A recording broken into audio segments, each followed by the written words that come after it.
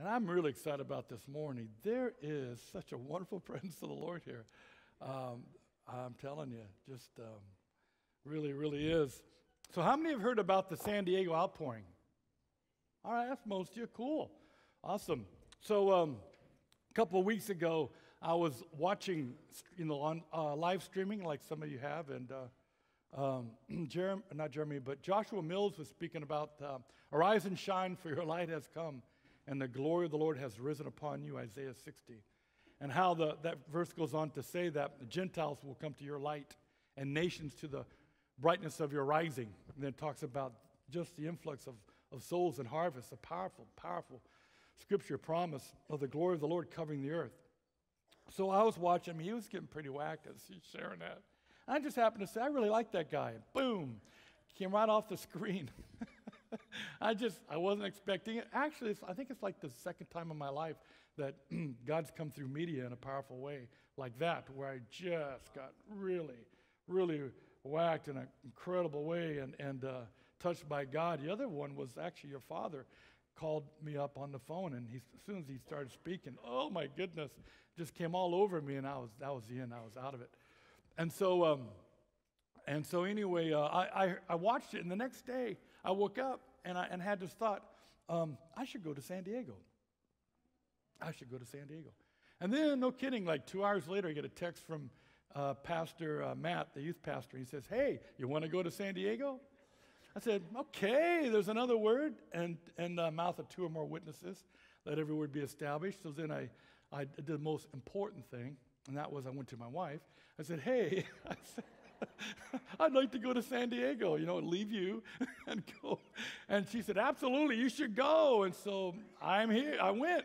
And thank you, Mary. And Mary's just been an amazing support. She's an amazing lady. Amen. And so I went. And so why did you go? So, I just want to sum it up with this poetry of fire. I'll try to get through this. You notice how I came down off the platform. That's right. So this is Psalm 63. And, oh God of my life, I'm lovesick for you in this weary wilderness. I thirst with the deepest longings to love you more. With cravings in my heart that cannot be described, such yearnings grips my soul. For you, O God, I'm energized whenever I enter your heavenly sanctuary to seek more of your power and to drink in more of your glory. Wow. For your great love and tenderness means more to me than life itself. How I love and praise you, O God. Daily I worship you passionately with all my heart. My arms will wave to you like banners of praise. I overflow with praise when I come before you. The anointing of your presence satisfies me like nothing else. Whoa, you are such a rich banquet, a pleasure to my soul. I lie awake each night thinking of you and reflecting on how you help me like a father. Wow. Yeah, that was in me. That's the hunger that should be in us for God all the time. And so that was like, yeah, God, I'm hungry. I've had the privilege of being going to quite a few awakenings, or outpourings. Toronto back in the early 90s. And then we know what happened here in 94. Just a continuation of that. I was dumped here. And then later I went to Brownsville and just got really touched by that outpouring. Same but different. God says, behold, I do a new thing. And then later on, I went to Lakeland, Florida. Same but different. Behold, I do a new thing. And then I got to go to San Diego. And you can have as much as God as you want. You can be satisfied with what you got, or you could just press in and go. And I'm grateful to God that's always been in me. I just want, yeah, God, I want all that you got. I'm not satisfied. I mean, God is so big. There's so much of God. Throughout eternity, the angel cries, holy, holy, holy. With each holy is a revelation of who he is. Oh my goodness. So, I went to San Diego, and Matt and I, and we had so much fun there. Man, it was awesome. And I'm going to ask Matt to come up in a few moments. I'm not going to spend a lot of time preaching, because what I want to do is we want to just release something. And how many are hungry? Amen. So I went with that hunger. And, we got down there, and it's in the Citadel, which is actually a sister church of Tracy Armstrong's, who has a church in Federal Way. And had moved from the Heart of God church, because it had outgrown that, gone to the Citadel. So we went there and got there on a Friday night, and Cheon was there ministering, which is really cool, because he came here. I don't know if you remember that. And I remember when I was armor bearing for Cheon and just standing behind him, walking with him through the sea of people, because we remove all the chairs here. Remember that? We'd have lines of people, and we just go through. And I was kind of armor bearing, taking care of him, going through, taking care of him, just coming alongside, And I'll never forget when he stopped, turned around, and says, "God is sending you back into the marketplace." And kaboom, I hit the floor. And there I was in my assignment with him. And so, long story short, God sent me all the doors to preaching and traveling with sharing the renewal ended, and I ended up in a marketplace. And it was powerful. It was wonderful. And out of that place, actually, I wrote a book called Diary of a Witness, Taking Christ to the Marketplace. And saw awesome miracle signs and wonders. And so anyway, he was there speaking Friday night. And then we just, when you enter into that it doesn't always, you're entering and you're kind of looking and you're listening and you go, that's really good. And I don't know. And just you're checking it out, and you want to make sure you don't come with any kind of judgments or prejudgments, but just open your heart. And as we just began to open our heart, we began to get touched. And I began to see, we began to see and hear the miracles, just amazing miracles of people getting touched sovereignly by God. They did laying on of hands impartation, but I don't think, and then they did a little bit of on maybe Sunday night of praying for people. Most of the time it was just God, just touching people in a wonderful way. But I do believe in the laying on of hands. I do believe in impartation, and that's part of what God wants to do. And we just began to just experience the glory of the Lord. And one night after service, I came back to the hotel, and oil appeared on my hand. My hand was covered with oil. I said, "Hey, Matt, look at this." He said, "You should periscope that." Anyway, so he grabbed it and put it on his elbow, which was all inflamed. And then he can tell you it started to feel a whole lot better. But it's just a sign and a wonder, and God was doing something. And so we just began to really just enter in and go like sponges. Just go hungry and just go receiving, with no other agenda, just to receive. And God began to really honor that and to touch us in a powerful way. And I think it was, Sunday night. Sunday night, I think it was a bit Sunday night, Bill, when Jeremy Nelson had us all stand up? Well, apple wine. Saturday night. So we're back there in the back row. We like the back row because we could kind of get up and walk around a little bit, and stretch. So we're back there, and he's asking, "Hey, who's from here? Who's from there?" And then, I think we yelled, "Washington." He said, "Washington." He said, "You folks from Washington, stand." So we all stood, right? I didn't know what was going to happen next, but we all stood. And he said, I'm going to read it to you, and you can put it up there if you like. Oh.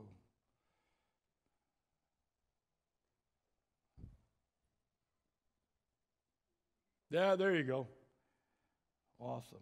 So he began to make a declaration. And he said, "Washington, stand," right? And he said, in the worship, the Lord began to show me a massive apple in the Spirit. So he sees this big apple in the Spirit. And he said, "God, what's that?" And he said, I'm releasing the apple wine in Washington.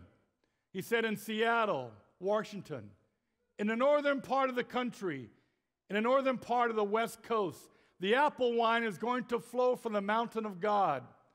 I see the new wine of heaven coming, and I see God releasing a fresh marking, a fresh release of the peace of God, of the intimacy of God, the apple of your eye anointing that he's going to release over the state of Washington and over Seattle, Washington. I see also the firestorm moving in and moving out and moving in and moving out. And the Lord is marking you today with the new wine in the glory. He is marking you today with the apple of his eye anointing of intimacy with God. And I see the peace of God being released right now, the peace that surpasses all understanding being released in Jesus' name. Isn't that good? Apple wine of his anointing, the apple of his eye. Isn't it interesting that back there it says you are loved? You know, that is really a part of this house, is intimacy with God and knowing that God loves us and knowing who we are. And when he released it, well, we just all got wrecked. And I was grateful that somebody was standing behind me because I just hit the floor. It happened to be my brother Don and Allison who came up from Arizona. And he said to me, you know, you didn't just fall down, Greg. You were thrust down. And I had a hard time even controlling that fall. But I was grateful that I just went down. And he said, do you remember me talking to you? I don't remember a thing. I was out. And anyway, so we just began to drink this apple wine, which had a lot of joy. Had a lot of joy. You know, people ask, well, is this new thing that God's doing, is it going to be similar to some of the things that happened in 94? The answer is absolutely. Yes. Yes. Why? What? See, because a lot of folks got off the bus in 94. Some people never got on it. And so God takes what he does and he moves forward with something new. But the joy of the Lord is your strength. It's not something else that's going to be your strength. God's joy is your strength. Praise the Lord. But with it, we're going to see miracles, signs, and wonders. We're going to see the prodigals come in. We're going to see an amazing harvest. We're going to have more joy than ever before because of the joy of harvest spoken of in Isaiah chapter 9. Yes. The joy of harvest. Praise the Lord. And so we just began to rejoice drinking of this apple wine, of his presence, of his spirit, the new wine of his spirit. And we just got wrecked, you know, and I've never seen Linda Boone so wrecked in all my life. And Matt too. You guys are just fanatics. And God just began to pour out. And we just began to experience that. His presence of intimacy and his joy and his peace in just a wonderful way, wonderful way. And of course, Jeremy, he enjoyed it, and every once in a while he'd cry out, apple wine for everybody. And that would just send us off, you know, into ecstasy. How that goes. Well, you know, I had an amazing experience with that the next day. I think you may have heard of it. I actually got up early and I went outside to the lobby to get some coffee. And when I walked out of the lobby into the parking lot with my cup of coffee, I had some yogurt. This guy walks up to me. And he didn't say hi. He just walks up to me and says, hey, and begins to tell me his whole life story, which was really R-rated, you know, and it was filled with all kinds of swear words and all kinds of stuff. And he just talked, and you know what? When people start coming in, they're not going to be all fixed up. And that's one thing about this outpouring. We're going to see a lot of people come in and some of the religious people aren't going to like it. You see, because the gospel is belong, believe, and then change. It's not you need to change before you come here. No, it's whosoever will, let him come. And so this guy walks up. He's just telling me all this and all of his affairs and girlfriends and da-da-da-da-da. And then in passing, he says, oh, you know, I ruined my shoulder in the gym. It hurts really bad. Then he goes on and says, wait a minute, let's go back. What is this about your shoulder? He says, yeah, I heard it. You know, I tore the rotacuff. I said, you know what? How'd you like to be healed? He said, yeah, that'd be good sometime. And then he goes on. I said, no. I said, right now. He said, right now? I said, yeah. I said, Jesus Christ wants to heal you right now. I really believe that. He says, really? I said, yeah. Can I pray for you? And he said, well, sure. Can I lay hands? You know, sometimes it's good to ask permission of a stranger. can I put my hand on your shoulder? He says, okay, so I did, and the power of God hits him, and God heals him.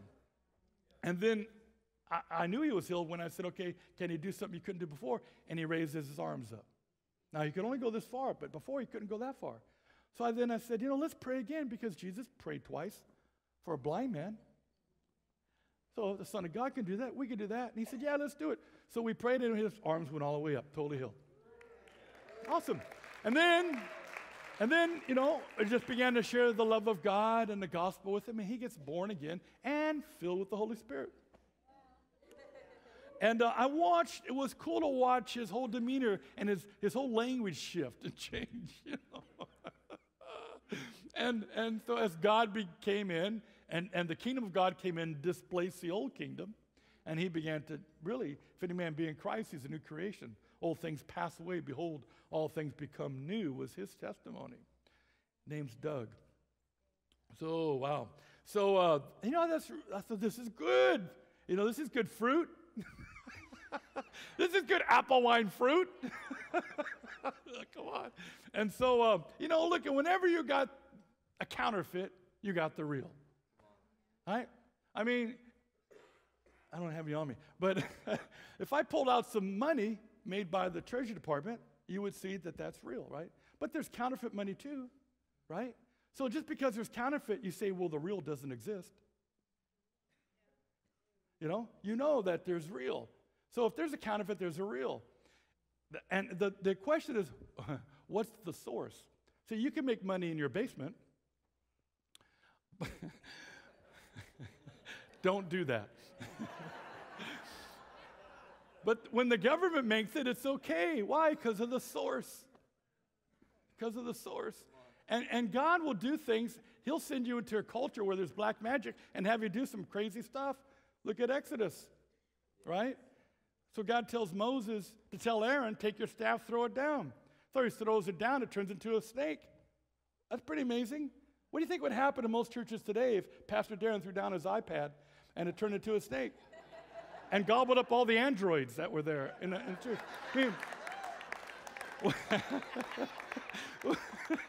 I mean, if that happened in today's church, people would say, no, you can't turn that rod into a snake. That's working in black magic. Oh, yeah. That's evil supernatural power. No.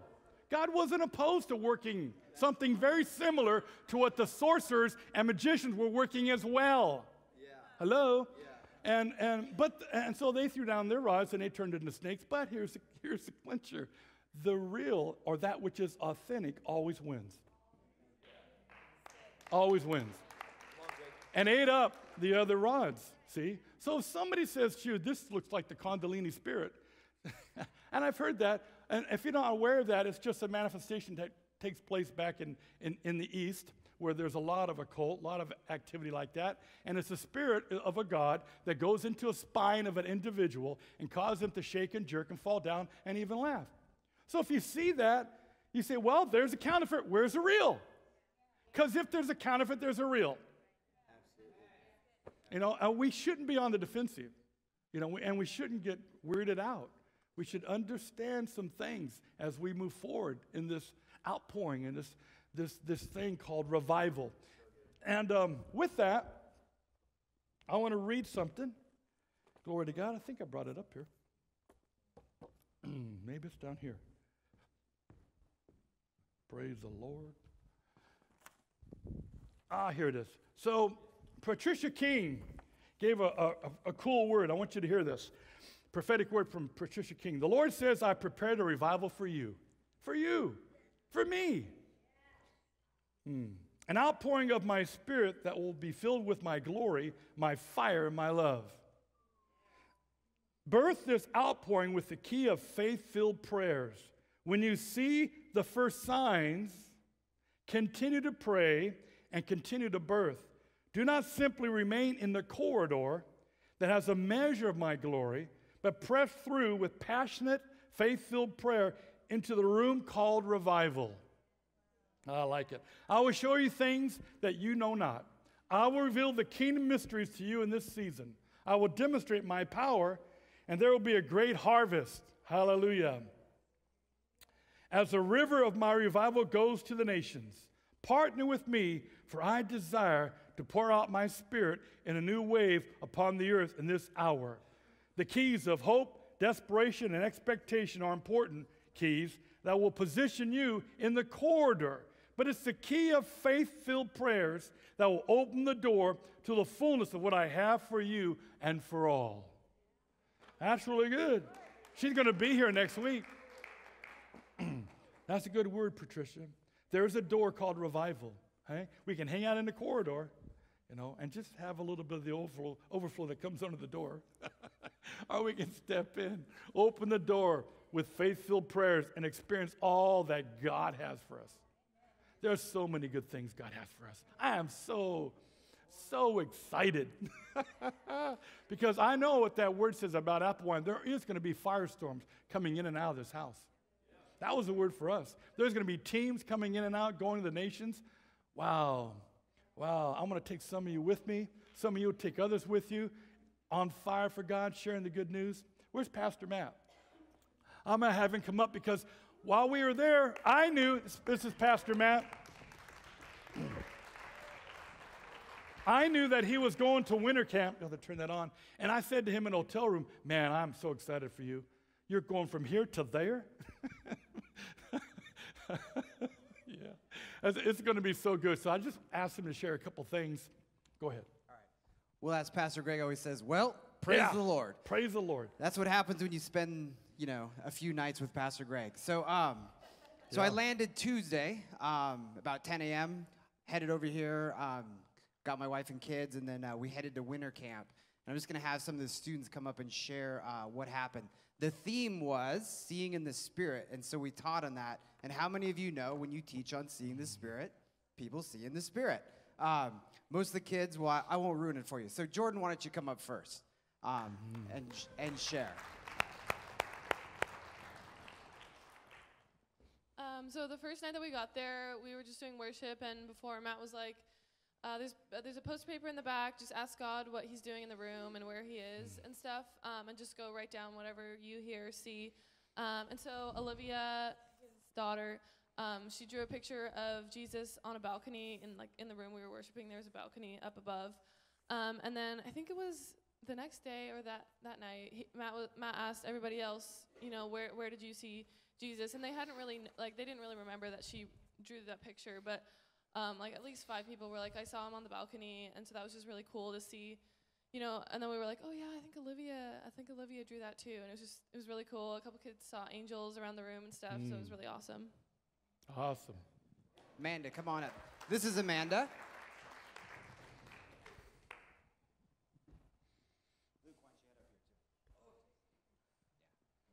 Okay, so the worship leader, Sarah, had a ruptured eardrum that it happened a few days before she came, or a week before.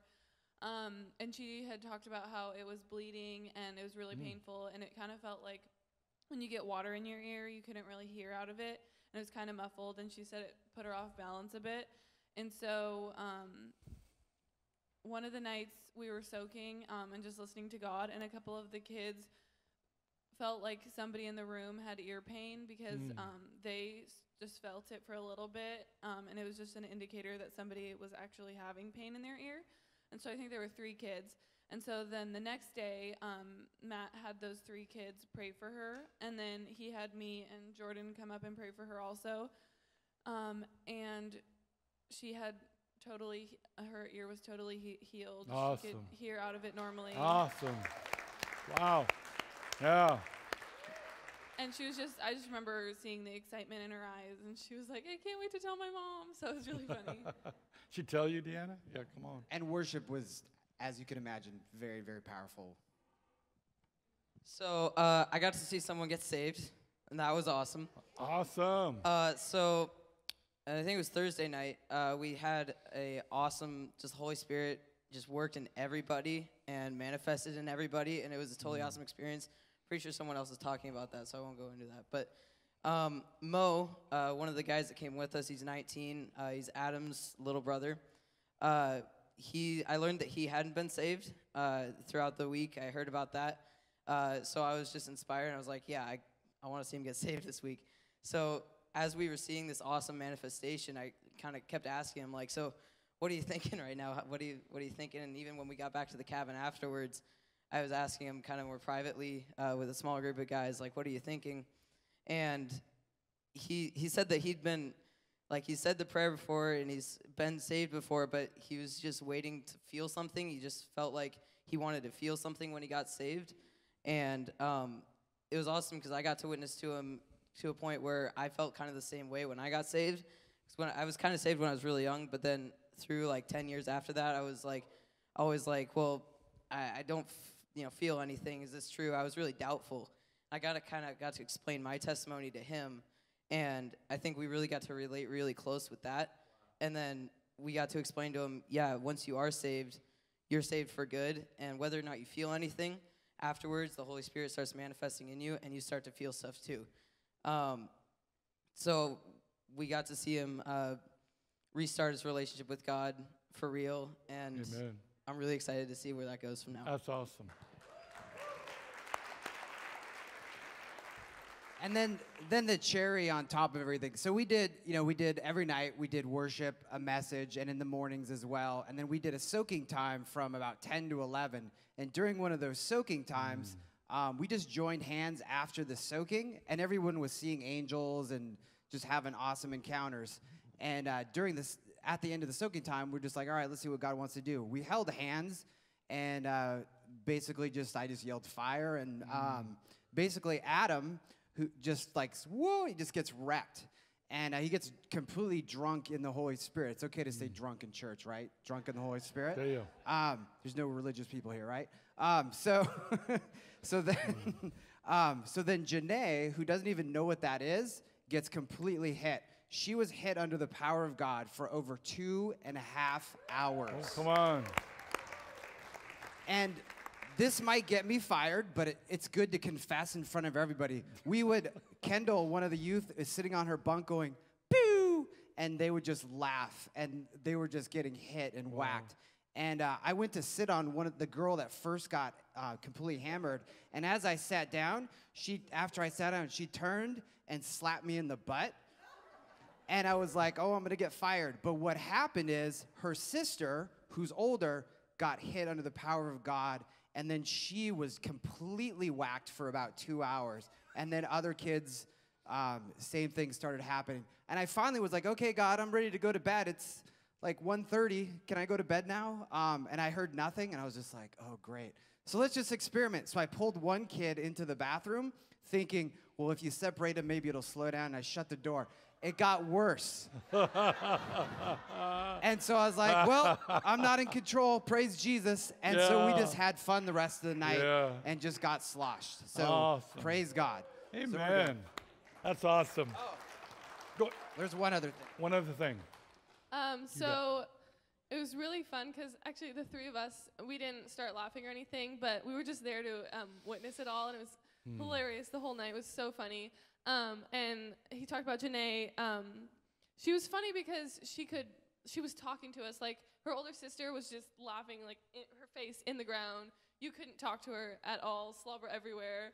But Janae, you could talk to her, and her responses were literally as if, God or the Holy Spirit, whoever, was talking straight to me. Like, her responses, like, almost made me cry every single time she responded with something.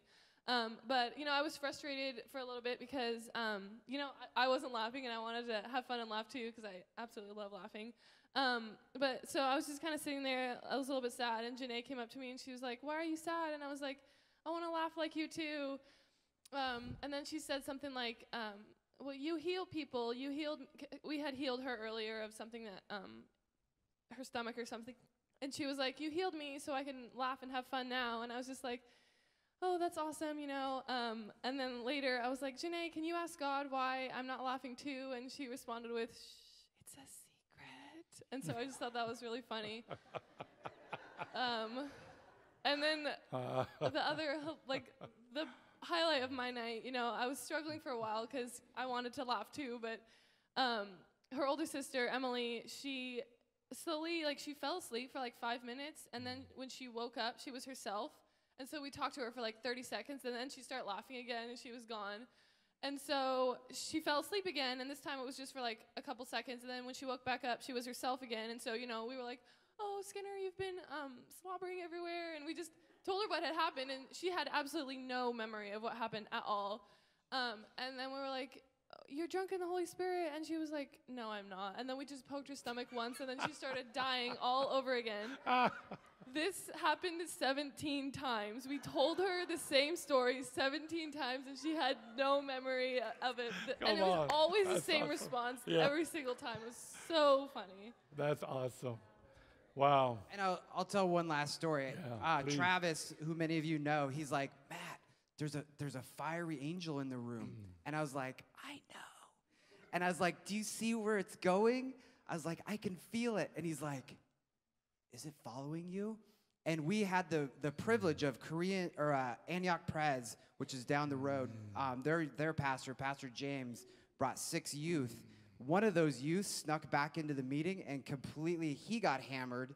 And Pastor James, we prayed, and he felt fire, and he's like, stop, I won't be able to function anymore. And there was literally fire, like you could feel like a tunnel of fire just going around the room, and it was absolutely amazing. Awesome. So, we could keep telling stories, but let's do some impartation. Yeah, let's do it. You ready for that? Me too.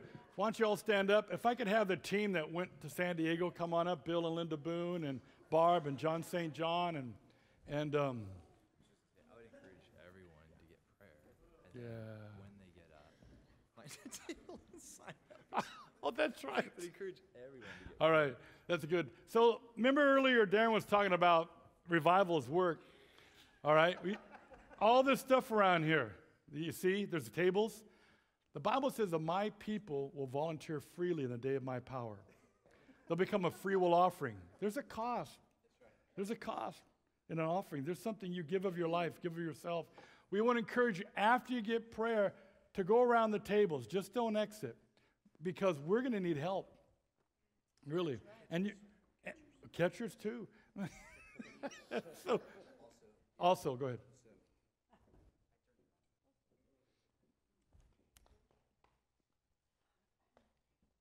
Hello. It would be really good if everyone was able to get prayer. So even if you have to get going, make sure that you cut in line. That's good. Just say, look, I gotta go. I need prayer. And also, parents, if you would go get your children now as well, and bring them to get prayer, because Jesus wants to touch families today. He wants to touch your family today. I believe that. So go get your children, bring them in, and get prayer. Amen. And as was said earlier, you know, you may laugh, you may not. You may fall down, you may not.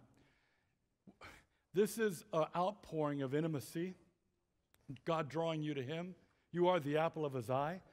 John Arnott, who was a leader in the outpouring in '94, he never laughed and never fell down. And that guy is still being used of God today. So it's not about the manifestations, although all manifestations simply point to a greater reality as well. But it's about receiving. Open your heart to receive all that God has for you. Yeah. All right, so please come for prayer. We want to just impart. Father, we thank you for release today of the apple of your eye anointing, a release of the apple wine into Washington State. We receive it in Jesus' name. Amen. All right. All right. Wow. Thank you, Father. Just release fire and glory in Jesus' name. Yeah, and a fresh new sword in the name of Jesus. Be filled. Yeah. Yeah, you too. Thanks for watching SRC Live with Pastor Darren Stott. Please join us every Sunday morning, Pacific Standard Time, 9 a.m. online, srclive.com. Have a blessed day.